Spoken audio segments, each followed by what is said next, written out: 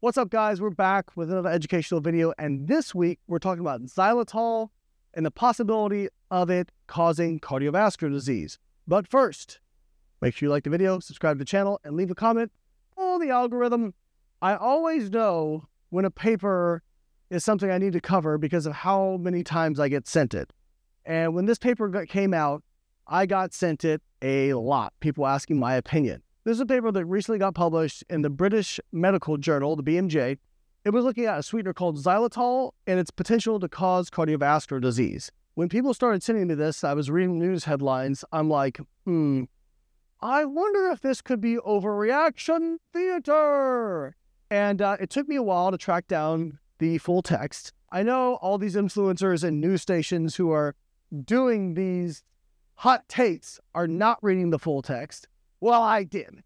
So I'm here to give you the skinny, the lowdown on xylitol and cardiovascular disease. First off, you guys may remember about a year ago, I did a video on erythritol and its potential to cause cardiovascular disease, and basically talked about how I didn't think that study really was good evidence that erythritol could cause heart disease. So this is a study published by the same lab using very similar techniques and very similar methods with xylitol. So the first thing to point out is that they were not measuring xylitol intake. Now, what's xylitol? Xylitol is a sweetener that basically has a 1-to-1 sweetness, same as glucose. And so it's used as a sweetener in many keto-friendly products and many low-carb products because it doesn't really impact blood glucose nearly as much as regular sugar. Now, it still has calories, and it still does slightly raise blood glucose, but not to nearly the same extent as regular sugar. So it is a good sweetener to use for people who are looking to keep their postprandial blood glucose down. I question how important that is, as we've talked about before, but that's neither here nor there. The nice thing about xylitol is, unlike things like sucralose, which sucralose is 600 times sweeter than sugar, you don't need very much of it, and so you've got to add bulking agents to it, and it just doesn't have the same consistency as sugar. Xylitol is 1-to-1 the same sweetness as sugar, so you can basically, any recipe that you would use sugar for, you can just put in the same amount of xylitol and you'll get a similar level of sweetness. So that's one of the benefits of xylitol. Now, in this study, they were looking at the incidence of MACE, which is major cardiovascular events, and its association with xylitol levels in the blood. So they did what's called a metabolomics panel, where they ran a bunch of different metabolites in the blood and looked at whether or not they had any association with the incidence of major cardiovascular disease events. Now, why is that important? Well, it's important because we're not talking about people who are taking in xylitol. They didn't measure their xylitol intake, nothing like that. Xylitol is produced by your body naturally as part of the metabolism of xylose, which again is produced by your body naturally, okay? So they showed these people had higher levels of xylitol. They were not measuring their xylitol intake, and I'll come back to that here in a minute. I also want to point out that the cohort that they used were very, very, very sick people.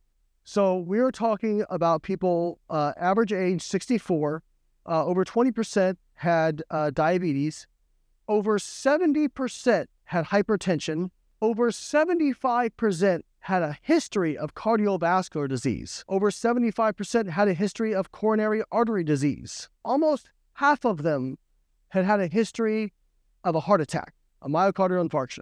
Almost 20% had a history of heart failure. Over 70% of them were taking aspirin to help thin the blood for risk of heart attack. And half of them were on ACE inhibitors, which again is used for people who are at risk for heart attack. So we're talking about a very, very, very sick cohort. Now, they did the metabolomics assessment. What did they find in terms of association? Well, they found about an 80% relative risk increase in people who had higher levels of xylitol in their blood versus people who had lower levels of xylitol in their blood. So there's different ways you can do statistics when it comes to associations. And when they used xylitol in the blood as a continuous variable, and they adjusted for levels of CRP, which is a marker of inflammation, and most of these people had pretty high CRP, and they adjusted for other traditional cardiovascular disease risk factors, it went down to a 6% relative risk increase per standard deviation of xylitol. That's a lot different than 80%, okay? Now, it still remains statistically significant. And again, when we're talking about relative risk, again, I want to explain what relative risk is, okay? So if we're talking about population, I'm just going to make up numbers, and they have a, say, 10% absolute risk of something particular happening, and they do something that raises that risk by 80%. It doesn't take it from 10 to 90%. 80% of 10% is 8%. It takes 10% to 18% absolute risk. So a 6% risk increase would be the difference between going from 10% to 10.6% absolute risk increase, okay? So it sounds sexy in the news, but it's not nearly as sexy in terms of the absolute numbers. Now, again, you don't want to do things that, drastically raise your risk. Just for reference, something like regular smoking cigarettes raises your risk of cancer, cardiovascular disease by 300 to 900%, depending on like the dosage and the type that you're using. There is an association there between not xylitol intake, but the levels of xylitol in the blood and the risk of major cardiovascular disease events. But once they controlled for confounding variables, it wasn't nearly as sexy as what the news reported. They also looked at giving a xylitol drink, and they gave these subjects a 30-gram dose of xylitol, which is comparable to like some of the like keto ice creams that are out there that use xylitol, that sort of thing. That was kind of like their validation for using this dosage. And they found that postprandially, it increased xylitol by 1,000-fold, okay? Blood levels of xylitol. Now, I know that sounds really scary, especially based on, okay, blood levels of xylitol elevate the risk of these events. But xylitol is cleared out of the bloodstream very quickly. Its half-life is like a couple of hours, okay? And at 24 hours, you basically have no xylitol appearing in the urine. This stuff is processed out of your body really, really quickly. And most of it is metabolized in a couple of hours. In fact, one study showed that there's no detectable xylitol in the blood after 1 or 2 hours after ingestion. So yes, you get a rapid increase, but it's also rapidly metabolized, and people's levels go back to baseline. Here's the important point. When they did these metabolomics, they're not measuring xylitol intake again. They're measuring the blood levels. People with higher blood levels of xylitol, it's not even necessarily because they're taking in xylitol, because even if they were, after an overnight fast, it's not going to be elevated anymore. It's going to be back to baseline. And if we look, like for example, the erythritol paper, we know erythritol as part of the pentose phosphate pathway. The pentose phosphate pathway is very dysregulated in people who have what's called like syndrome X, which is high blood pressure, risk of cardiovascular disease. It's much more likely that this is reverse causation, that these people are very, very sick.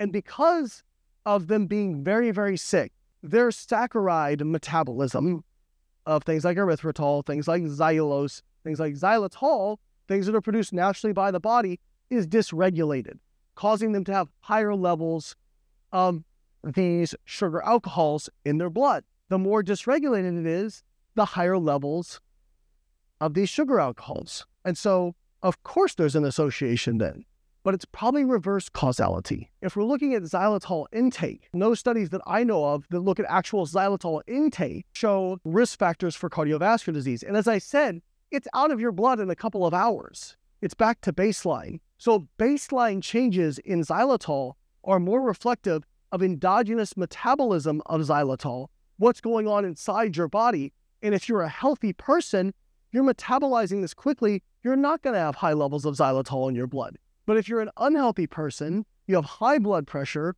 you have metabolic syndrome, you have risk for major cardiovascular events, you probably will have dysregulated metabolism and elevated levels of xylitol. Okay, so they did one more experiment where they were looking at platelet aggregation and thrombosis. Their takeaway was xylitol significantly accelerated platelet aggregation and thrombosis, which if you're looking like a myocardial infarction, platelet aggregation, thrombosis, those are things that basically cause these platelets, blood clots, things to accumulate in a blood vessel, the endothelium, and that can cause a heart attack because you get all this aggregation of stuff, okay?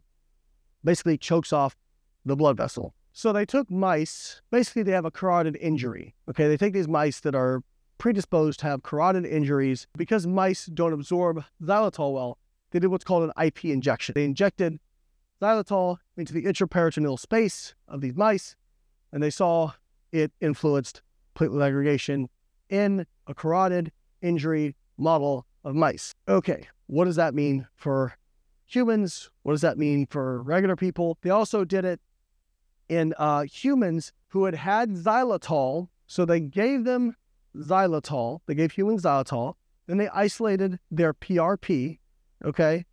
And then they added some agonists, ADP and TRAP6, which induce platelet aggregation and thrombosis, and found that people who had taken in xylitol had greater levels of platelet aggregation and thrombosis. So again, this is not they called it in vivo. It's not really in vivo. They took these platelets out, platelet-rich plasma, they took it out of people who had xylitol, and then added these agonists that cause this response, and found that it was a little bit worse in people who had xylitol. Okay, so what is the take-home from this? My take-home from this is that if you have a risk of cardiovascular disease, you have previous cardiovascular disease injury, maybe you want to avoid xylitol, because if it does, in fact, induce platelet aggregation, we don't want that. But I'm not sure it quite frankly does, based on the way they analyzed it. And we are looking at what's likely reverse causation, especially based on what we know about how dysregulated carbohydrate metabolism is in people with Syndrome X. So I'm not saying you should take in xylitol. I'm not saying that xylitol is good for you. However, I will say that it does cause less of a blood glucose response postprandially for people to take that in compared to glucose. Everything is not a black or white decision. These are all trade-offs. On balance, do I think it's better if somebody takes in xylitol versus pure sugar?